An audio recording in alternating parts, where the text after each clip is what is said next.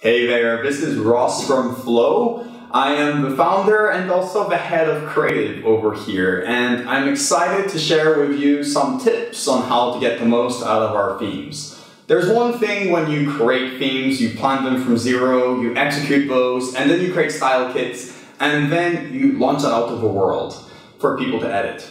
I wish that photographers were able to create their wedding photos, their couple photos, and put them out to their clients to let them edit all of their photos and see how it works. Because that's how it works for us. When we put it out, we want to see that people do the best that they can with what we create. And so I hope that this video gives you some good insights as to how to get the most out of your theme and how to band everything together with fonts, colors, your branding to utilize your theme in the best way.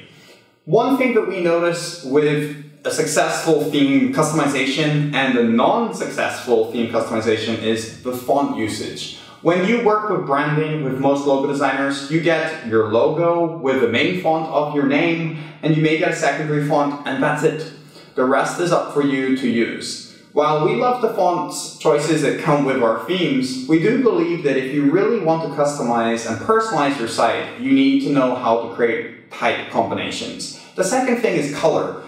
Choosing the right fonts is the key because that's your communication, that's your verbiage, that's your message, but your colors support that. They really bring in the tone, the emotion, and the character that you have with your brand and the messaging that you have to support your work or really distract people from looking at your imagery because it's too aggressive, it's too subtle, too distracting, or whatever it may be.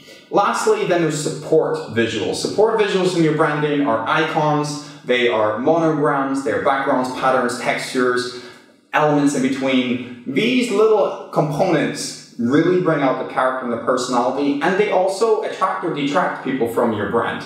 That's why it's something which is really important to have. But what we plan to do is offer you a really amazing resource. This resource will give you a roadmap and will be a toolbox that you can use. You would start with your own branding, and then you would build this out. And all of these elements you can showcase within this group and know that they'll all be tagged to what labels you need to add to your Flow theme. Our goal is that you can show this style kit within the group, and then if it's approved and everybody loves it, you can add it straight to your site.